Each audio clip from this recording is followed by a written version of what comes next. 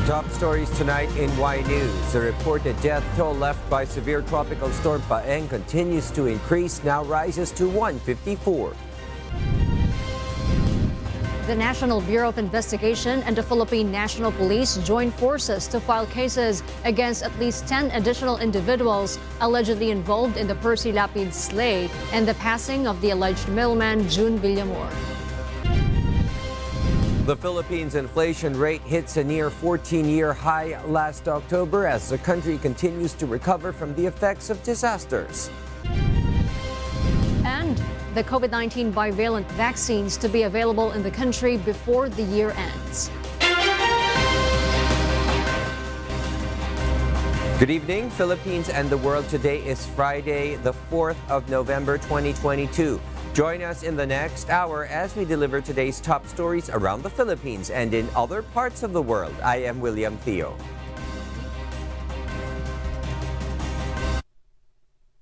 Nationwide and via live streaming worldwide through the UNTV News and Rescue social media channels. I am Harley Delgado. First in the news, President Ferdinand Marcos Jr. will attend the Association of Southeast Asian Nations summits and related meetings in Cambodia next week. Nel Maribohok reports. The post-pandemic economic recovery and transformation are among the priority foreign policies of President Ferdinand Marcos Jr. in the 14th and 41st Association of Southeast Asian Nations Summit and related meetings from November 10 to 13 in Phnom Penh, Cambodia. This is according to Assistant Secretary Daniel Espiritu of the Office of ASEAN Affairs. At the top of the list is the post-pandemic economic recovery and transformation. So that would cover food security, energy security, digital transformation, and the digital economy, and also climate change, in as much as this is very much related to our disaster management efforts in the Philippines. ASEC Nathaniel Imperial of the Office of Asian and Pacific Affairs said that bilateral talks with other countries are still being finalized. But President Marcos is expected to meet the Cambodian Prime Minister and South Korean President during the sidelines of the ASEAN Summit. Imperial added that all of the meetings of the ASEAN, North Korea has always been part of the agenda and the country's position has always been consistent and clear. The Philippines, he said, have always expressed concern on Korean Peninsula tension.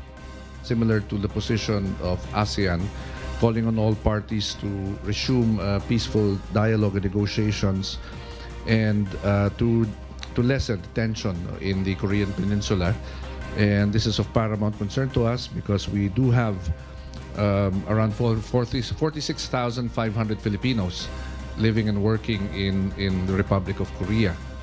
Meanwhile, Yusek Cheloy Garafil, OIC of the Office of the Press Secretary, said that President will also meet with the Filipino community in Cambodia to update them on the programs and policies of his administration, particularly on the protection and promotion of the rights and welfare of overseas Filipino workers. Nel Maribuhok, UNTV News and Rescue. We serve the people, we give glory to God. The National Disaster Risk Reduction and Management Council, or NDRMC, recorded 154 deaths due to the onslaught of Typhoon Paeng. Based from the latest data of the NDRMC, it went up to 154. 101 of the said numbers are validated, while 53 are still under validation. 128 are recorded injured and 35 are missing. Affected population rises to 1.1 million families or 4.1 million individuals, 2.9 billion pesos for the recorded damage to infrastructure, and 2.7 billion pesos on agriculture. NDRMC said search and retrieval operations on the missing persons continues. The Philippine Coast Guard recognized the importance of modernization in order to speed up relief operations in times of calamity. JP Nunez reports why. Philippine Coast Guard Commandant Admiral Artemio Abu emphasized the effect of modernization program in the agency. According to Commandant Admiral Abu, it helped out to speed up relief operations, especially in areas where relief goods are immediately needed. At present, the PCG continue to procure vessels, air assets, and support facilities that they will utilize in emergency situations and disaster response operations. This is the beauty of having bigger ships and quite a number of ships. Nung modernization ng Coast Guard, malaking bagay, naramdaman natin talaga na in times of needs, nandyan tayo, we're ready to respond.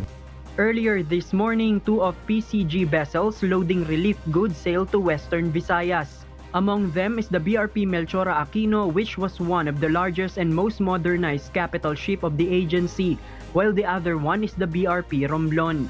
BRP Melchora Aquino will dock on Central Port in Iloilo to send relief goods to residents severely hit by typhoon, while BRP Romblon will dock in Capiz. The vessels carrying a total load of 120 tons of relief items including rice, canned goods, drinking water, hygiene kits, and medical supplies. It was expected to reach the areas within 24 hours since it sailed off earlier this morning. Meanwhile, PCG also prepares BRP Gabriela Silang, which is also one of their capital ship, to send relief goods to other typhoon-hit areas in the country. JP Nunez, UNTV, News and Rescue. We serve the people, we give glory to God. Local telecommunications firms announced complete service restoration in all provinces that experienced outages due to severe tropical storm Paeng.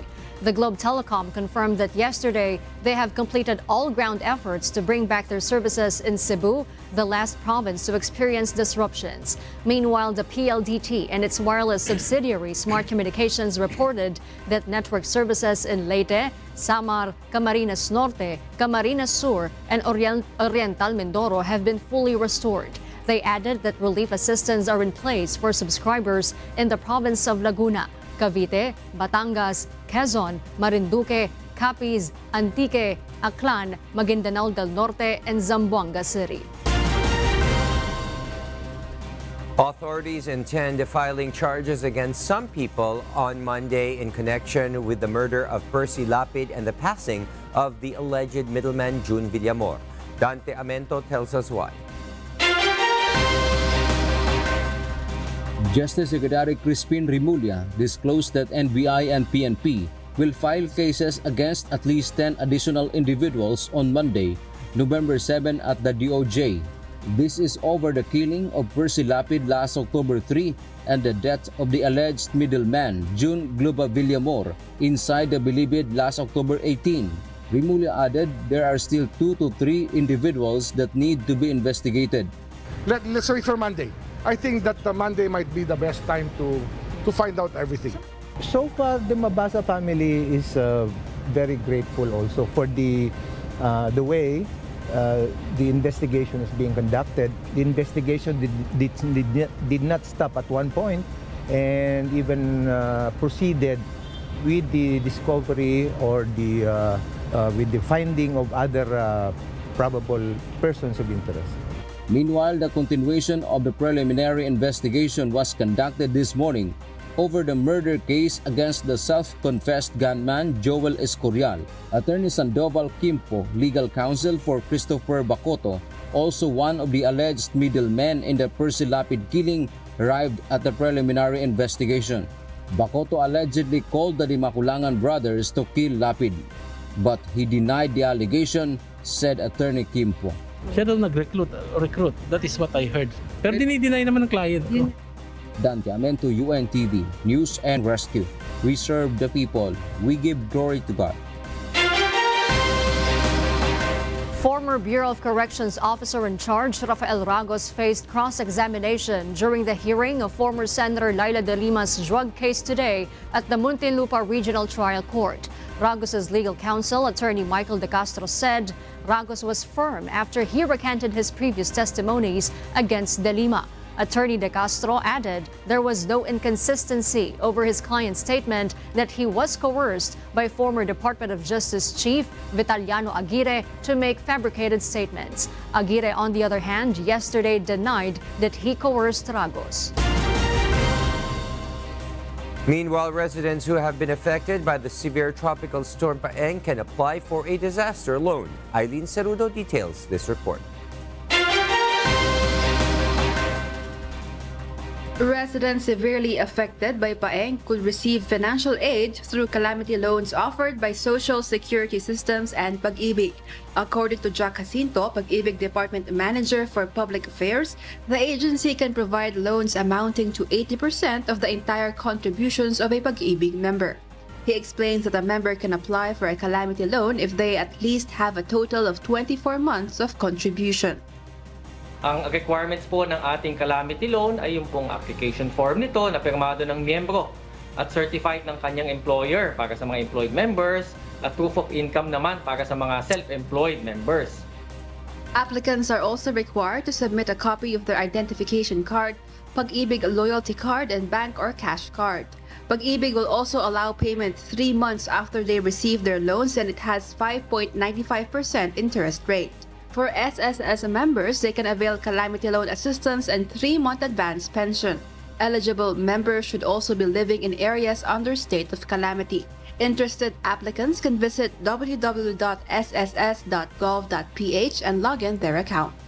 Ang Calamity Loan Assistance Program po o CLAP na ilulusad ng SSS ay up to 1 month salary credit. So kung isang miyembro ay nakapaghulog ng nasa maximum monthly salary credit na 20,000, maaari po siya maka-avail ng 20,000 na calamity loan. Lahat ng benepisyo, lahat ng pribilehiyong ma-avail nyo sa SSS ay naka-angkla o naka-angkor doon sa buwan ng kontribusyon na ibinibigay nyo po sa SSS. Eileen Cerudo, UNTV News and Rescue. We serve the people, we give glory to God.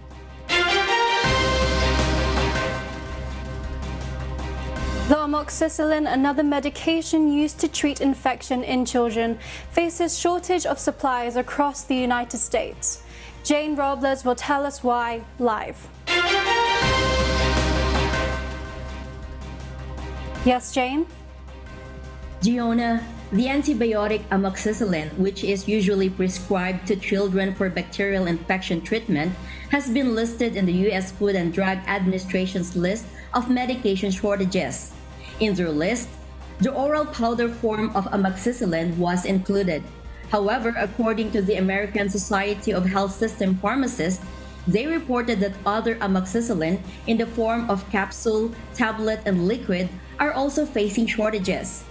While shortage can occur for different reasons, the FDA have stated that they are working with different agencies to limit the impact of such shortage. Currently, the respiratory syncytial virus, or RSV, is prevalent across the country, and amoxicillin is being used to treat potential secondary infections and not the virus itself. Pharmacists suggest that this may be a reason for the shortage, but is not 100% guaranteed to be the cause. Meanwhile, health specialists are still unsure why amoxicillin is facing shortage. However, shortages are common in pharmacies, says Dr. Matthew Navarre of Trinity Health Hospital in Michigan. Parents are being advised to be proactive when informed of the shortage, as there are other antibiotics available. Giona? Thank you, Jane, for that live report. We'll share more global stories with you later, but for now, back to you, Harleen. Thank you, Giona.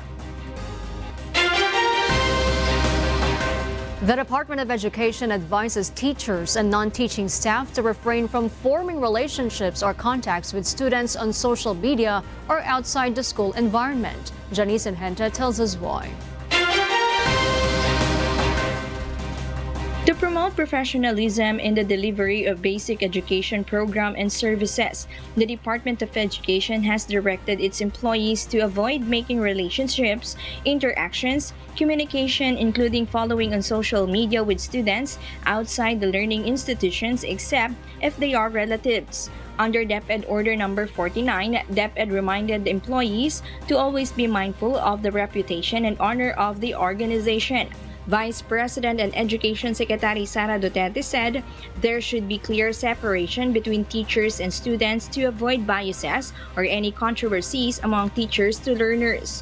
Gusto namin i-relearn and i-emphasize ng ating mga teachers and non-teaching personnel ng Department of Education ang professionalism. So dapat as a teacher, meron talagang line between him or her and the learner. Dapat hindi sila magkaroon ng friendly relations with their learners outside of the learning institution setting dahil nagkakaroon ng bias yung isang tao kapag nagiging kaibigan na niya. Of course, relationships, merong mga problema yan. Duterte cited incidents where DepEd personnel were involved in criminal activities or become victims of crime. And isa ito sa mga nakita namin din na mga incidents, recent incidents ng mga teachers natin na lumalabas with their students and they're involved in, should we say, criminal, not really criminal activities, but they are involved in crime. It's either nagiging suspect sila or nagiging biktima sila. So nire-remind namin lahat ng mga teaching and non-teaching personnel natin na dapat unbiased tayo at merong linya between our work and ang ating mga learners. Aside from this, Secretary Duterte also reminded employees to avoid slandering the agency or colleagues online, and concerns should be raised through proper channels. Janice Enhete, UNTV, News and Rescue. We serve the people, we give glory to God. In other news, Palawan's 3-month fishing ban started this month. The Bureau of Fisheries and Aquatic Resources, or BFAR, expects a decrease in round scad fish supply, but there are alternatives that can fill the gap. Ray Pelayo will tell us why. Around 92% of the round scad supply in Navotas Fish Port is coming from Palawan, according to the Bureau of Fisheries and Aquatic Resources, or BFAR. But from November 1 this year to January 31, 2023, there is a fishing ban in the area to allow the fish to repopulate. BFAR said there has been a remarkable positive result for the last 7 years since the fishing ban was implemented annually. Ayon sa pag-aaral ng National Fisheries Research Development Institute, nagkaroon ng pagtaas ng porsyento ng spawners, yung mga mangingitlog na naggalunggong doon sa bahaging yon ng Palawan. But in Agora Market, just a kilometer away from Navotas Fish Port, locally grown round scad is not available. Fish vendors complain the high price of frozen round scad. Ang karamihan po kasi mga galunggong ngayon lumalabas mga frozen na po. Ang takbo ng galunggong ngayon 240 kilo. Kung meron man pong sariwa, mahal naman po. Hindi po kakayanin dito sa palengke. But BFAR said there are other type of fish like tilapia and milkfish that can augment the expected decrease in the supply of round scad. Fishing ban will also be implemented in Visayan Sea on November 15 and December 1 in Zamboanga Peninsula for the sardines. BFAR clarifies that only those commercial fishing vessels are banned and the small fisher folks are not covered. Ray Pilayo, UNTV News and Rescue. We serve the people, we give glory to God. The Bureau of Fisheries and Aquatic Resources, or BFAR, warned the public against consumption of shellfish collected in several coastal areas in eastern Visayas region for toxic red tide or the paralytic shellfish poison, or PSP, beyond the regulatory limit. In a bulletin, the agency enumerated the affected areas, including San Pedro Bay of Basay in Samar and the coastal waters of Giwan in eastern Samar, while the Cancabato Bay in Tacloban City and Irong-Irong Bay in Catbalogan City, Samar, remain positive of the toxic microorganism that causes PSP. BIFAR said that all types of shellfish collected from the following areas are not safe for human consumption. They reminded the public to refrain from gathering, selling, and eating of shellfish meat from the affected areas. Meanwhile, the agency advised that fish, squids, shrimps, and crabs are safe for human consumption, provided that they are fresh and washed thoroughly. They added that internal organs such as gills and intestines should be removed as well before cooking.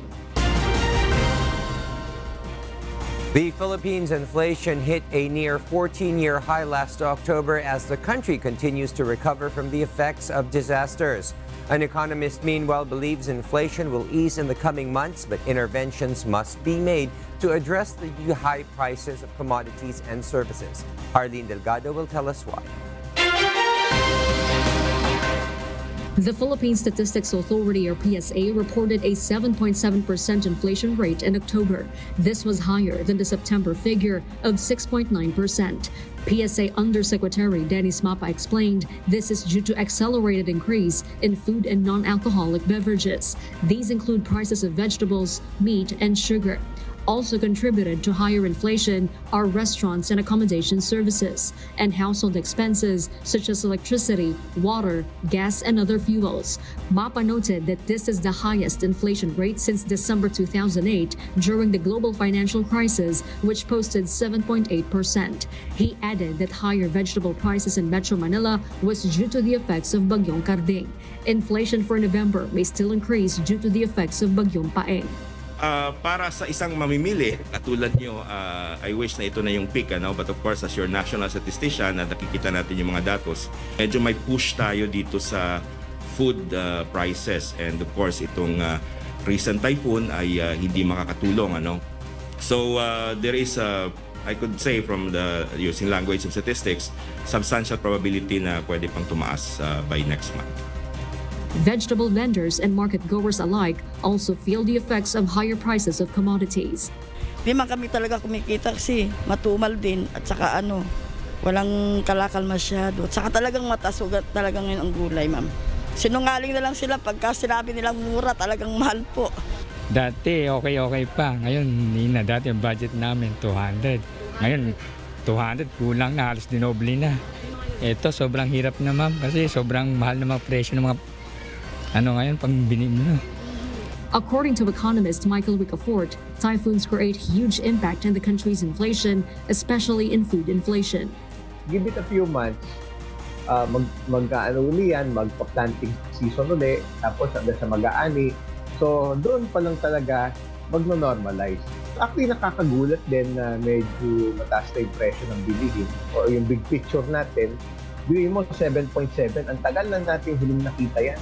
Pag hinayaan yan, tataas yan ng tataas eh. Kaya kailangan talaga, rendahan din yan. I-manage yan, no? Kinokontrol talaga yan ng central bank. So, ang pinaka-tool nila ay yung pagtaas ng interest rate. So, yun na lang yung kapalit nito. Mas nagiging mahal humiram. However, Ricafort also emphasized the need for the country to veer away from heavy importation and empower the local production of agricultural products to address higher food inflation. He added that there is a need to look into stabilizing peso and exchange rates of currencies as these are factors affecting inflation. Yung kasama natin yung India as a net importing country, yung iba nating kapitbahay, net exporting country. So pag nag-i-import tayo, karamihan doon, pambayad din US dollar. So ultimano, pag nagbayad tayo ng imports, 15% kaagad yung pagtaas ng presyo. So mas mahal na mag-import. Kaya umaambag yun sa inflation. Ricafort is optimistic that the country's inflation will tone down next year with the easing of COVID-19 restrictions in the country and lowering of prices of commodities in the world market.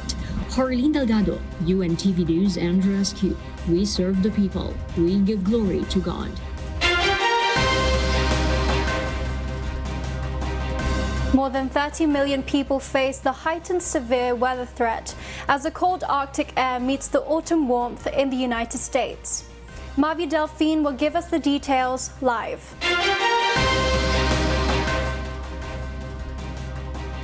Yes, Mavi? Giona, the Storm Prediction Center warns that two major storm systems moving in from Canada is set to trigger a tornado threat in the southern regions, while the western states will experience heavy snowfall in the next 48 hours. An enhanced risk level 3 out of 5 of severe storms has been issued for 9 million residents in Dallas and Fort Worth in Texas, as well as parts of Oklahoma, Arkansas, and Louisiana. Another 27 million people in surrounding areas such as Kansas are at risk level 2. Temperatures at Salt Lake City in Utah has dropped below freezing as the first snow of the season fell, making the winter weather alerts and hard freeze watches remain active. Meanwhile, snowfall is expected to continue across Arizona, Nevada, and Utah, and then begin to push into Colorado, Nebraska, New Mexico, South Dakota, and Wyoming. According to the Weather Prediction Center, while much of the central U.S. is suffering from relatively dry and warm conditions, excessive rainfall rates could lead to flash flooding, especially across the Arklatex region. Back to you, Giona. Thank you, Marvi, for that live report. And those are the reasons behind the news in other parts of the globe. I am Giona Privado, live from London, United Kingdom. Good evening. The Light Rail Transit Authority, or LRTA, reminded the public that their free ride for students in LRT Line 2 will end tomorrow, November 5. Students would need to start paying LRT fares per ride starting November 6. However, students can still enjoy availing the 20% discount on every train ride, according to LRTA. Students would only need to present their school ID or proof of enrollment to the Passenger Assistance Office or ticket booth. The management said more than 1.5 million students benefited from the LRT free ride program. The LRTA has implemented the free ride policy on August 22. Meanwhile, COVID-19 bivalent vaccines will be available in the country as soon as December 2022. Vaccine experts, however, claim that vulnerable groups are still given priority for vaccination. Asher Kadapan Jr. details why. Two manufacturers of COVID-19 bivalent vaccines are coordinating with the Food and Drug Administration for application of Emergency Use Authorization, or EUA. Pfizer's application is still under discussion, while Moderna have already submitted a dossier to the FDA. But it may take a month for the process of the evaluation of application for EUA, excluding the actual procurement and shipment of the vaccines into the country. We affirm na ang COVID-19 vaccine was and it still is our game changer. Go Negosyo founder Joey Concepcion earlier says private sectors are eyeing to buy 10 million doses of bivalent vaccines. But vaccine expert panel chairperson Dr. Nina Gloriani explains that the procurement should be well planned by the government to avoid wastage. Usually, meron tayong vulnerable groups, no? So, sino yan? Unahin natin ang healthcare workers at ang mga elderly at yung may mga comorbidities. The health experts, however, advise the public to take any available booster shots while the bivalent vaccines have yet to be procured. Asher Kadapan Jr., UNTV News and Rescue.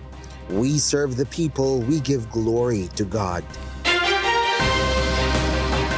The city government of Manila has announced the implementation of some restrictions around two universities where the 2022 bar examinations will take place. Manila Mayor Hani Lacuna Paeng, through Executive Order Number 48, ordered a liquor ban, prohibition of ambulant vendors, and noise control measures within the 500-meter radius of the San Beda University in Mendiola and the De La Salle University along Taft Avenue. Based on the order, the liquor ban will be imposed within the vicinity of the venues on the following dates: November 8, 12 midnight to November 9, 10 p.m., November 12, 12 midnight to November 13, 10 p.m., November 15, 12 midnight to November 16, 10 p.m., and November 19, 12 midnight to November 20, 10 p.m. For ambulant vendors, they are prohibited from November 8, 12 midnight to November 10, 12 midnight, November 12, 12 midnight to November 14, 12 midnight, November 15, 12 midnight to November 17, 12 midnight, and November 19, 12 midnight to November 21, 12 midnight. The ban includes videoke, karaoke, loud sound systems, speakers, and all equipment emitting loud or disturbing sounds. Moreover, persons or groups of persons causing loud noises within the vicinity shall also be banned. The exam will be held on November 9, 13, 16, and 20, with around 10,000 aspiring lawyers to take the bar. Our kasambahay, as the world faces these trying times amid the pandemic caused by coronavirus, we are inviting everyone to join the global prayer for humanity. Good day. I'm Brother Eli Soriano of the members of the Church of God International. I want to invite you to join us in a minute of prayer every day to pray for humanity and the whole world as we go through these perilous times. While safety measures like washing of hands and strengthening of our immune systems may help us through this horrible predicament, there is still no precaution or cure more powerful than God's mighty intervention. And we need His intervention now more than ever. It doesn't matter what religion you are in or what denomination you belong. This is an invitation for all the people around the world who cares for the future of their family, friends, loved ones, and humanity as a whole. Everybody is welcome to pray with us. For more details, you can check out the description box below. Thank you very much, and I hope to hear from you soon. May God bless you.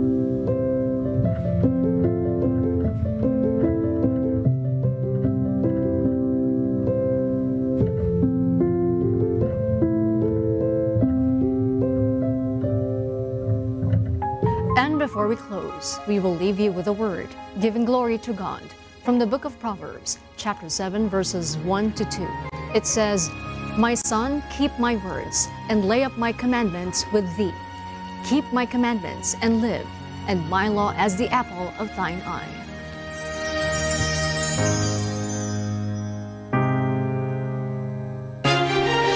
Those are the reasons behind the news, November 4, 2022.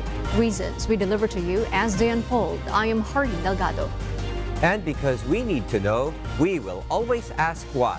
I am William Theo. We serve the people. We give glory to God.